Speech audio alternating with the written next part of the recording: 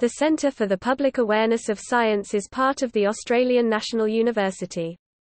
In March 2000 it became an accredited centre for the Australian National Commission for UNESCO.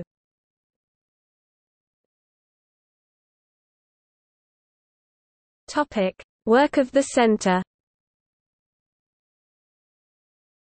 As a UNESCO centre, CPAS engages with science communication and communicators in the Pacific region and beyond.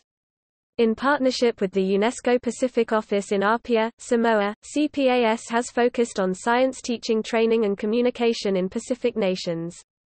As well as running a science journalism workshop for Pacific Island journalists in 2001, CPAS followed up in the same year with a science teacher workshop and the first Pacific Science Communication Forum.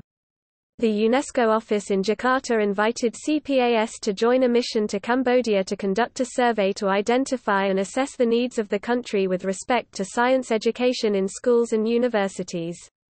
Other activities include joining with UNESCO (APIA) to help in its aims to raise social participation in science in and around the Pacific.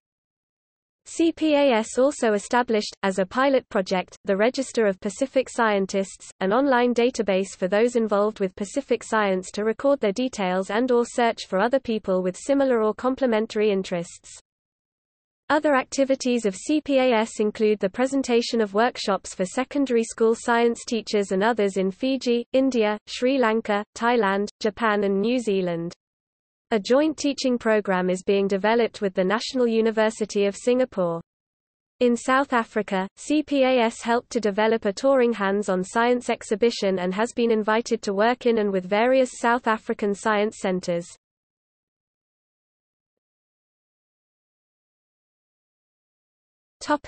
Teaching, outreach and research.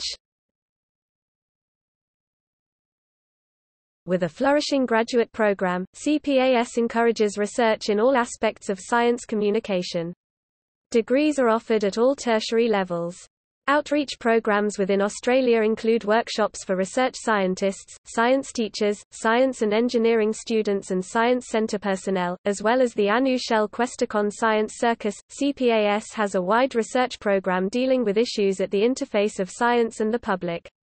Apart from a long-standing agenda of research in science centers, CPAS is concerned with current issues in science, with the communication agendas of scientists, and with effective communication of science concepts. The research program is interdisciplinary and contributes to the emerging framework of science communication theory.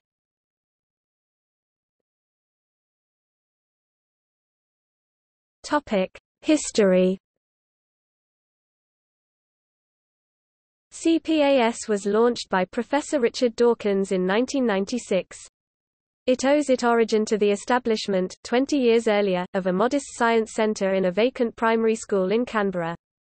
This burgeoning science centre eventually grew into Questacon, the National Science and Technology Centre. Questacon was the brainchild of Michael Gore, a senior lecturer in physics at the Australian National University, who became its first director. An important part of its activities was outreach, supported from the beginning by sponsorship from Shell Australia.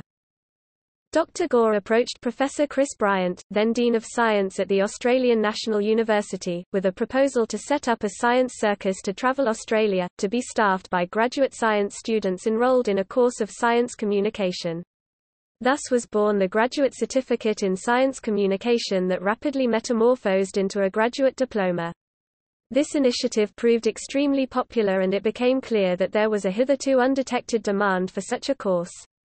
Over the next few years, master's and PhD courses were offered and science communication became a full-fledged graduate program. By 1994, the demand was so great that the Faculty of Science at the Australian National University agreed to fund a lectureship in science communication. This was the first in Australia and, possibly, the world. Dr. Susan Stockmeyer was appointed to the position and immediately announced her intention of establishing a university centre for science communication. The centre was established in 1996, with Professor Bryant as its first, interim, director. Dr. Stockmeyer took over the position in 1998, where she remains today.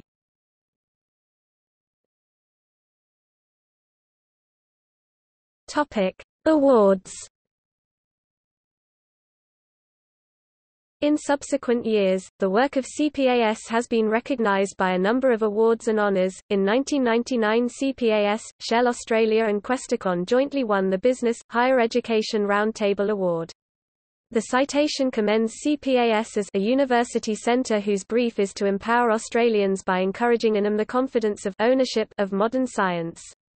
It is intended to increase science awareness in the Australian community and to improve communication skills of scientists. In 2000, its standing was such that it was designated as the first UNESCO Centre for Science Communication. In 2004, the Triple Partnership was awarded the Financial Review National Award for Long-Term Sponsorship, and in 2006 it won the Special Award for Excellence in the Prime Minister's Community Business Partnerships. The individual contributions of members of CPAS have also been widely recognized, and they have received many personal accolades.